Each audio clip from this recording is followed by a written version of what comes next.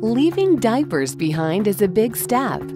By watching for signs of readiness, creating a plan, and being patient, you can help your child learn to use the potty.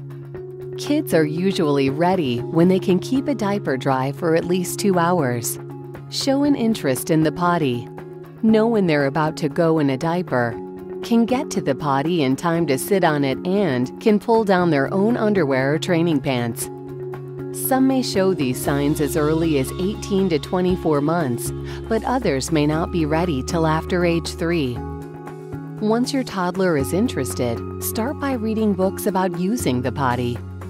Have your child watch you or a sibling go on the toilet and explain what to do. Use a small freestanding potty or a potty seat that sits on top of the toilet seat with a step stool. The stool keeps kids' knees bent and feet supported to help them go. When your child seems ready, set aside time to practice. Some parents devote a few days in a row to potty training, while others take a more gradual approach over a few weeks or months. It's not a good idea to begin potty training during times of change, such as when traveling, moving to a new house, or around the birth of a new sibling. Letting your toddler pick out new underwear can spark interest.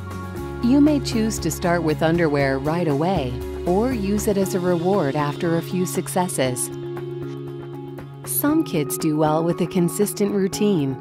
You can try putting your child on the potty after waking with a dry diaper, 15 to 30 minutes after mealtimes, or 45 minutes to an hour after drinking. Only put your child on the potty for a few minutes a couple of times a day. Don't force your child to sit or stay on the potty. Make sure all caregivers follow the same plan. Praise your child's attempts to use the potty even when nothing happens. Offer small rewards like stickers each time. Accidents will happen, so bring a change of clothes with you wherever you go. It's important not to punish kids or show disappointment, but they can help clean up. Calmly talk about what to try next time, like taking a break from playing when the feeling comes. Most kids learn to use the potty within 3 to 6 months. Some do it quicker and some take longer, but it can take months or years to stay dry overnight. Setbacks in potty training are common, so be patient.